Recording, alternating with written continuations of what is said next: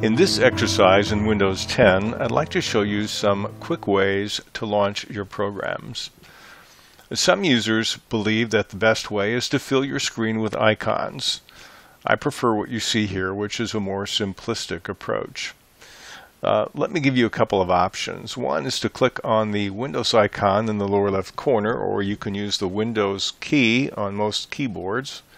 It will pop up an alphabetized list of all your programs, and then the Start menu on the right. If I'm not sure if it's on the menu, all I need to do is, instead of drag down this list and scroll through the entire thing, I can simply click on any letter of the alphabet, since they're alphabetized. That will take me to the alphabet, and any highlighted letter will be one that contains programs beginning with that name. I'm going to click on the letter R and click on my reader. And so that launched my PDF reader that's built into Windows 10.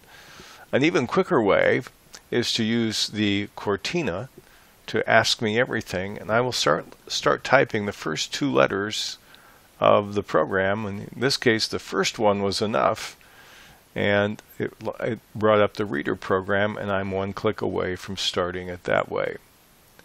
Another option you have for often used programs is to put them in the taskbar.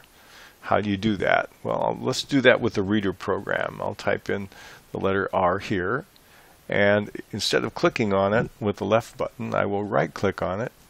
I can pin it to the Start menu, which I already have it, but I can pin it to the taskbar.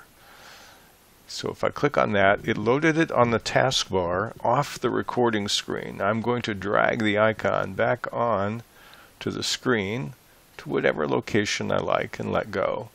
And now if I use this program frequently, it's at the taskbar at the bottom of the screen.